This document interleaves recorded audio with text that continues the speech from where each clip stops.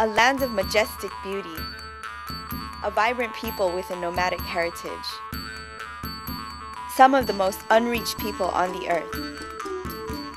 My name is Joanne. Growing up in America, the countries in the former Soviet Union appeared cold, unwanting of foreigners. But that was then. Just 15 years ago, Kyrgyzstan opened its doors to the rest of the world. It's the dawn of a new era.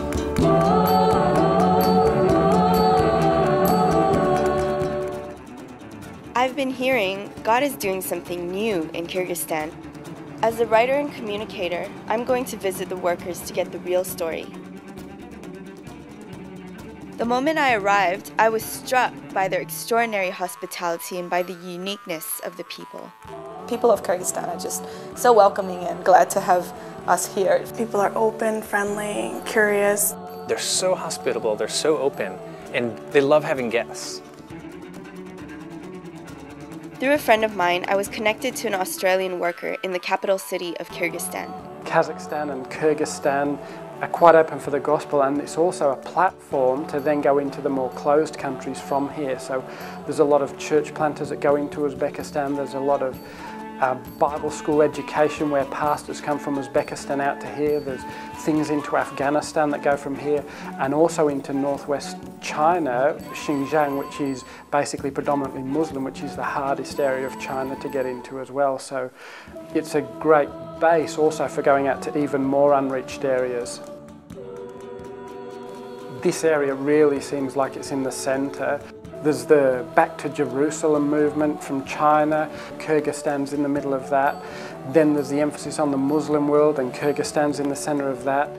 It's just an incredibly strategic place at this point in time.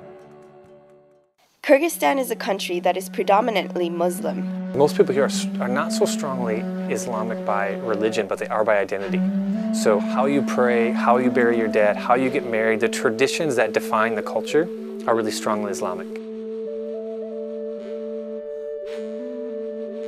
With the entrance of the Soviet Union, Christianity ceased to exist in Kyrgyzstan.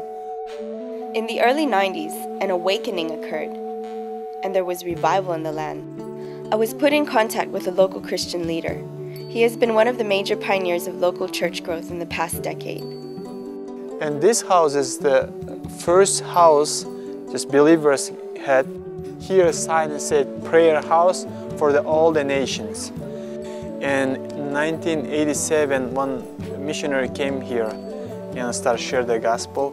And that time was no Kyrgyz Bible, just sharing the stories. And I remember that experience, how it was like, first time I heard in my language, people praying to God, just in Kyrgyz language.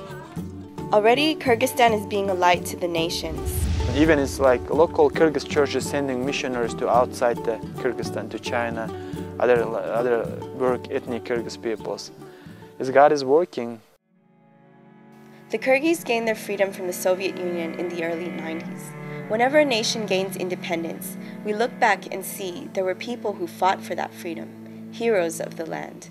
During my time in Kyrgyzstan, I got to meet some of the heroes of today who are fighting for another kind of freedom. Since we've been here, we feel like God has really blessed our family.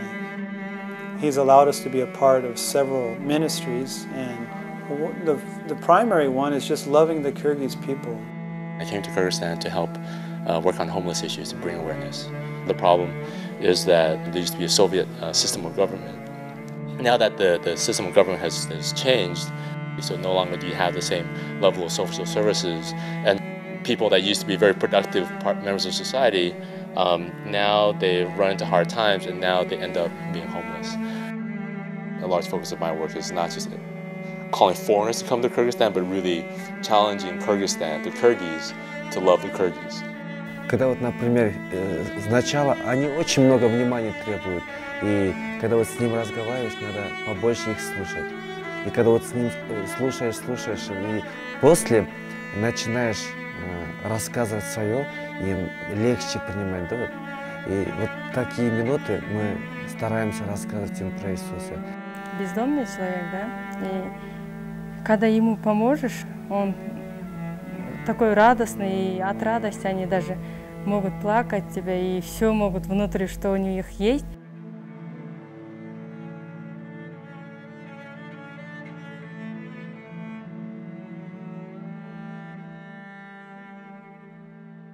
I think I feel God's heart, you know, because He says, you know, that He doesn't forget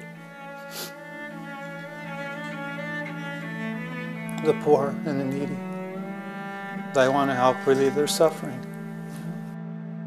Возможно, нам кажется, что он при смерти, но если Бог захочет, он просто, оказывается, может его или ее поднять. In this homeless clinic that I have a chance to volunteer at, we've seen some homeless people come to faith because every week they come, we can pray with them, and there are people who preach the gospel to them. Да, многие вот задают мне вопрос, вроде ты молодой, и у тебя тоже специальность менеджер организации, да, вот, и почему ты именно вот здесь ходишь, да?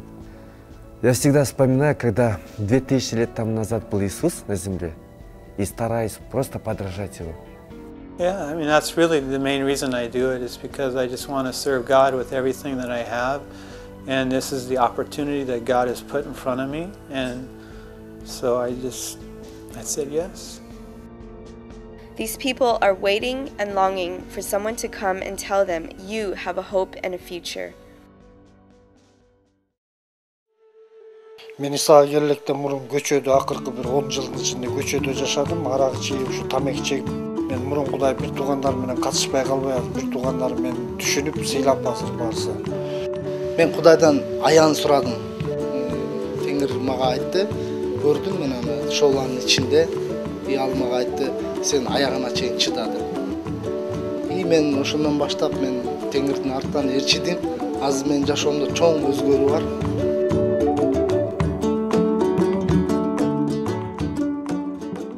It is a pivotal time where God is raising up incredible people, incredible solutions, yet there's still an incredible need for more.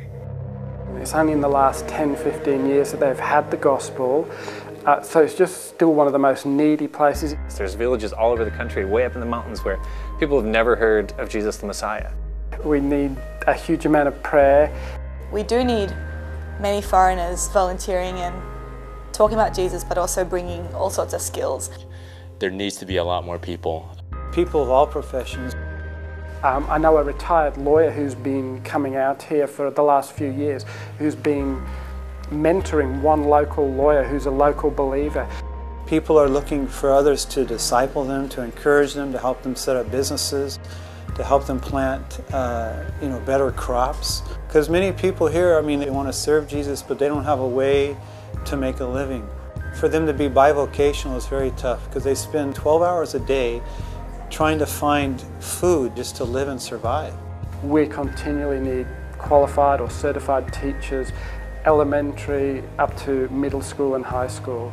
And the goal of a lot of the missionaries and the people that are coming here are to let the Kyrgyz church put its roots down deep enough so that then even if the missionaries are sent out, the church will flourish and survive itself. A local guy said, it only takes 3 things to reach people in Kyrgyzstan. Your door always has to be open, you always have to have food on your table, and you always have to be there to greet them. Come and spend time and be with people. You don't need a big schedule, you don't need a big plan. God will show you what to do. Kyrgyzstan needs really people, God's people, who can come and just love this nation.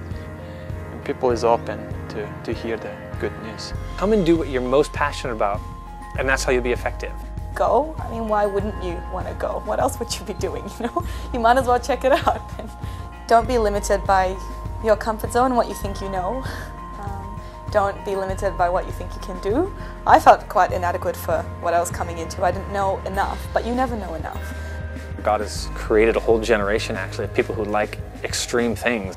Some of the least reached people left on earth are in the most extreme places. And so my parents would say it's the hardest places, but for me I think, it's the coolest, most exciting, amazing place ever, because I can't think of anywhere else I'd like to go more than those places. And we feel like God is saying we've been blessed, but it's a time to be a blessing.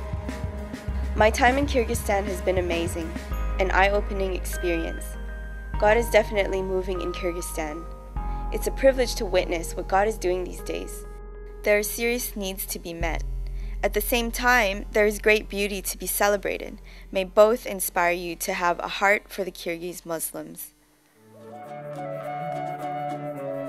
God is saying, because I love the Kyrgyz nation, because my heart yearns for all its villages, I cannot remain silent. I will not stop praying for her until her righteousness shines like the dawn and her salvation blazes like a burning torch.